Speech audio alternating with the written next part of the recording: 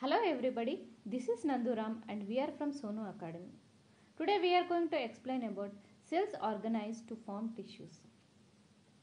Children, as mentioned earlier, a pile of bricks do not represent a house. Similarly, a mass of cells do not form an organism. These cells must be organized into proper parts of a body.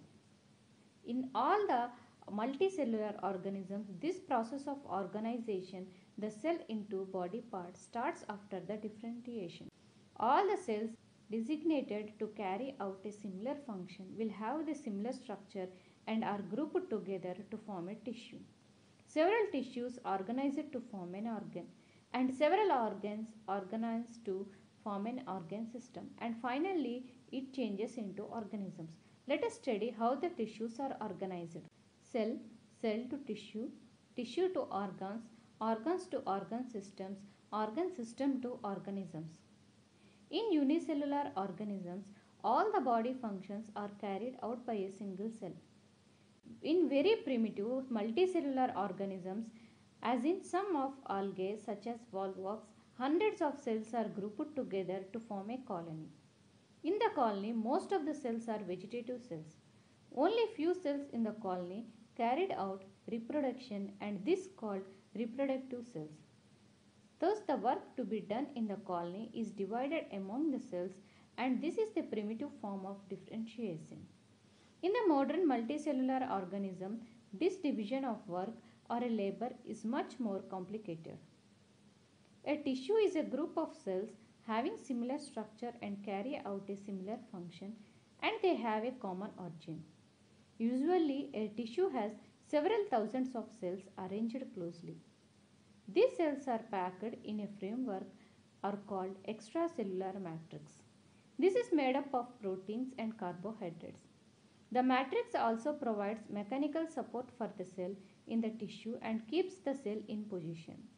All the cells in a tissue communicate with each other of a efficiently carried out the function as a single unit. Plant and animal tissues are different in structures and functions. Let us study more about the plant and animal tissues. Plant tissues. There are simple and complex tissues in plants. These are parenchyma, collenchyma, sclerenchyma are the examples of some tissues, while xylem and phloem are examples of complex tissues.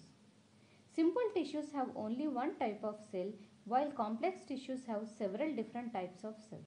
Parenchyma. Parenchyma is the fundamental and simple plant tissue. Almost all the primary structures like leaves, flowers, and young stems are made up of parenchyma. Cells in parenchyma are living cells. They cannot be either round, square, or polyhedral. There are different types of parenchymatous cells. There are collerenchyma, parenchyma, storage tissue, water storage. Let us see about the collerenchyma. Cells in this type of parenchyma have chloroplast and are commonly seen in leaves. Parenchyma. These have air spaces are present between the cells. This type of parenchyma is seen in plants which float on water, such as plants called as hydrophytes. Storage tissue. Cells in this type of parenchyma store food material. This type of parenchyma is seen in tubers and rhizomes. Water storage. Cells in this type of parenchyma store water. Such cells are seen in desert plants. Collenchyma. Collenchyma is also a simple living tissue. This tissue is present in the stems of herbs and shrubs. Cells may have chloroplast. Cells in collerenchyma are short and square or long and fiber-like with pointed ends. Cell wall is made up of cellulose and pectin, which gives strength to the tissue. Collenchyma gives flexibility and tensile strength to the plants. Sclerenchyma. Sclerenchyma is a tissue with dead cells and is designed to give mechanical strength to the plant. It also protects the parenchyma from damage due to stretching, bending, and pressure.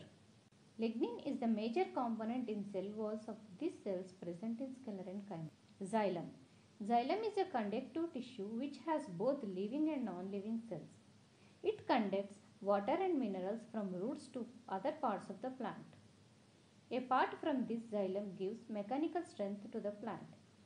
Xylem tissue is also helps in identifying the plant species.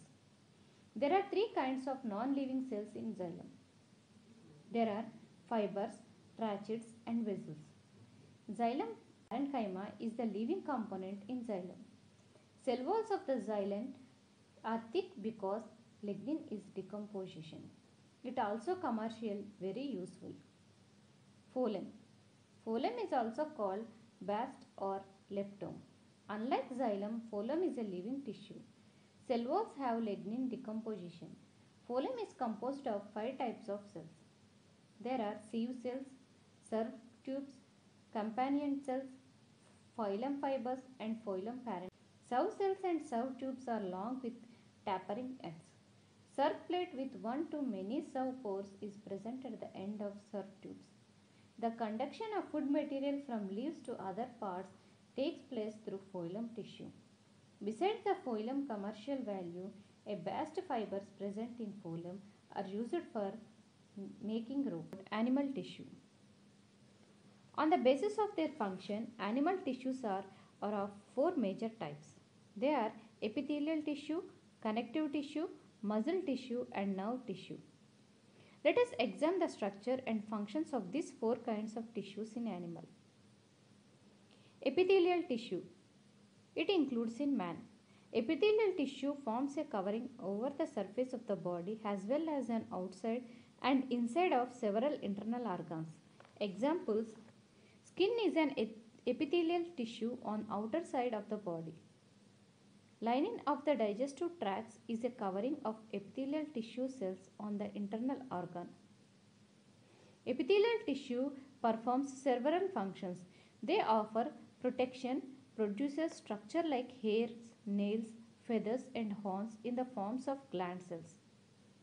They secrete a variety of chemicals and may involve in receiving external stimuli. Cells in the epithelium are very close to each other and are joined together by a cementing substance. Epithelial cells occur in various shapes: flat, cube-like, long and cylindrical, etc. Epithelial cells lining the digestive and respiratory systems of several animals have hair-like projections called cilia. They help in moving of the food particles or mucus. Epithelial cells may be present in a single layer called simple epithelium or may occur in multiple layers called stratified epithelium. Connective tissue. Connective tissue helps in binding the other tissues and organs together and provides a framework and support to various organs in the body. This tissue also plays a major role in the transport of material from one tissue to another. It also helps in the body defense, body repair and in the storage of fat. There are different types of connective tissues, each performs a different function. Example: areolar tissue is one of the type of connective tissue which joins different tissues. It helps in packing these tissues and thus helps to keep the organs in place. Cells called fibroblasts. These are the major components in this type of connective tissue. These cells secrete fibrous material which holds the other tissue in position. These cells are also help in repair the tissues which are injured.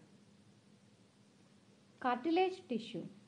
Cartilage is a type of connective tissue found in the joints of bones of ribs, tip of the nose, external ears and in trachea.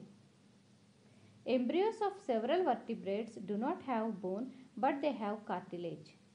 The entire skeleton of fishes like sharks is made up of cartilage.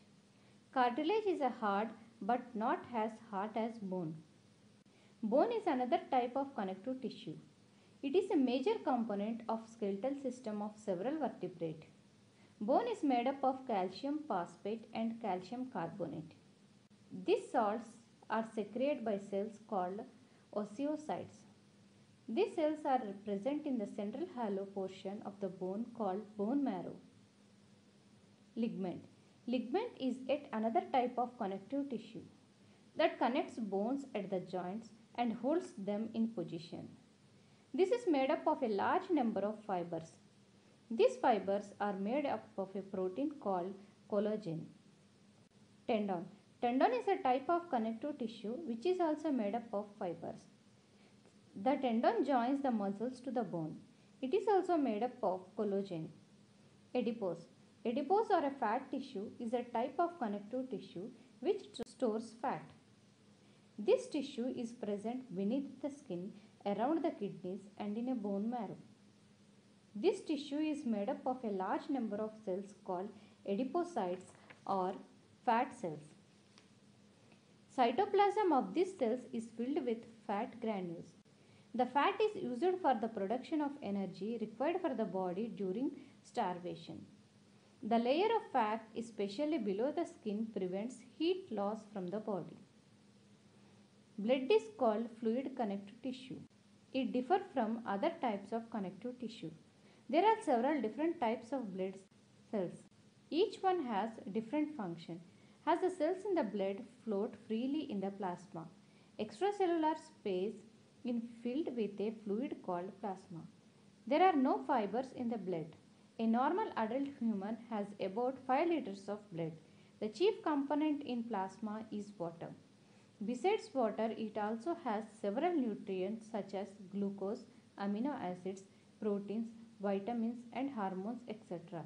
It is required for the body and excretory products such as lactic acid, urea, salts, etc. Plasma also contains factors responsible for blood clotting. Cells present in blood are called corpuscles and there are of three types: red blood cells, white blood cells and blood platelets. Red blood cells, these are known as erythrocytes and these are in red color. In mammals, red blood cells do not have mitochondria, nucleus, endoplasmic reticulum, lysosomes and ribosomes. In fishes, amphibians and reptiles, they have nucleus. These cells are concave on both the sides. They have red colored protein called hemoglobin, which helps in the transport of oxygen and carbon dioxide. 1 milliliter of human blood has about 500 crores of blood cells. In human adult, red blood cells are formed in bone marrow and live for 120 days in blood. The second type of blood cells are white blood cells. These cells, they do not have hemoglobin, hence they are colorless. These cells are less in number. There are two kinds of white blood cells. There are granulocytes and agranulocytes. There are three types of granulocytes. There are neutrophils, basophils and eosinophils. These three kinds of cells attack and destroy the microorganisms that enter the blood. All these three types of cells have granules in their cytoplasm. Hence they are called granulocytes. Agranulocytes. There are lymphocytes and monocytes. Lymphocytes secretes antibody toward the foreign material that enter into the blood.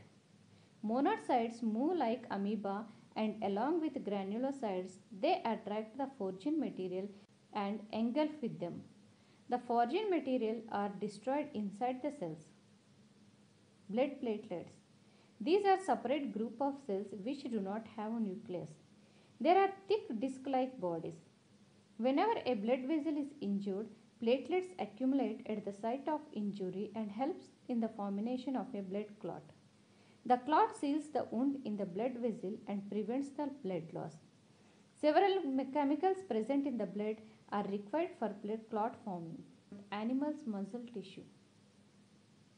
Muscle tissues.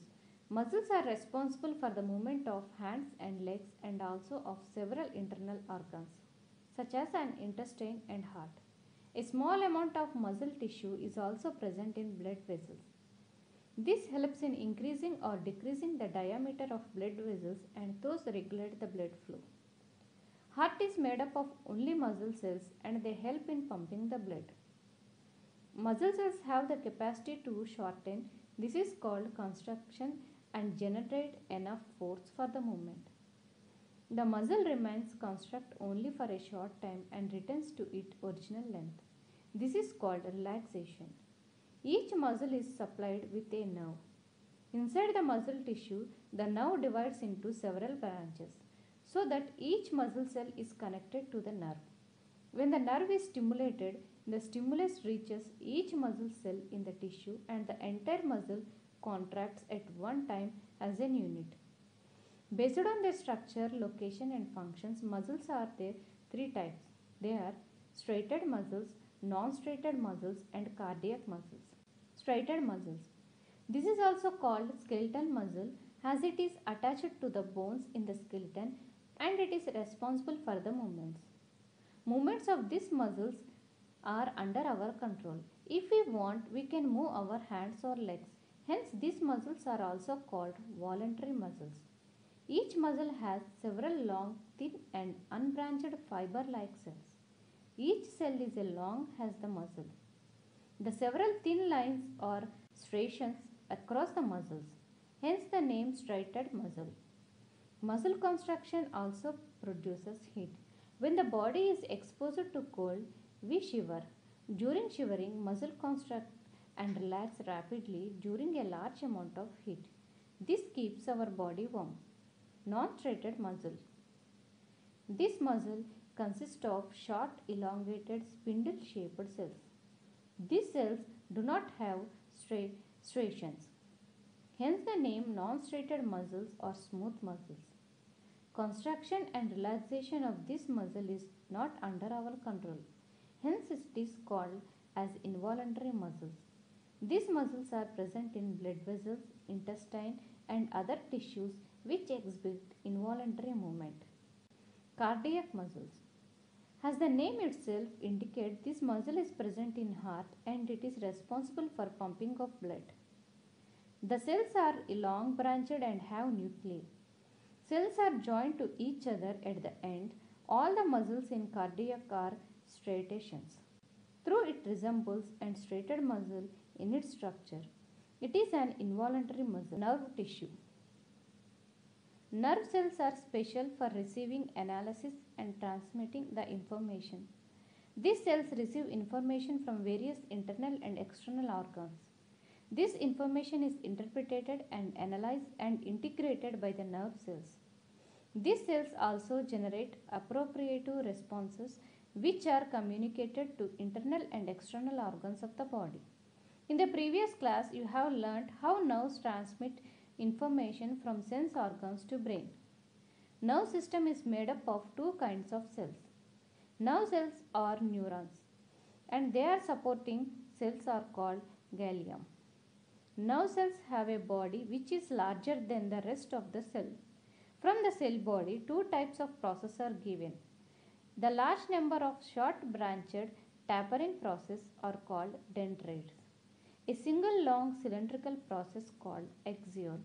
Both these processes connected one neuron to another neuron. Neuron receives information through the dendrites and transmits information through an axon. Usually axons of several nerve cells form bundles called nerve. The axon is covered with a membrane called myelin sheath. In earlier classes, you have learned about the nerves send the information to the brain in the forms of electrical current.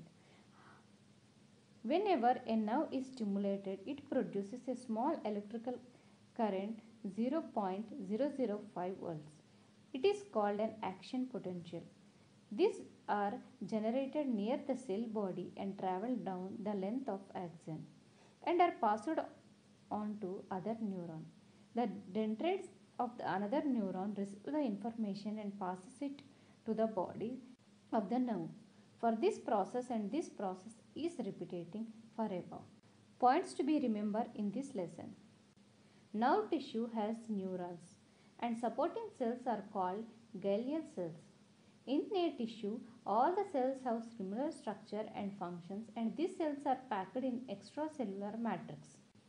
Thank you. This is Nanduram and we are from Sonu Academy.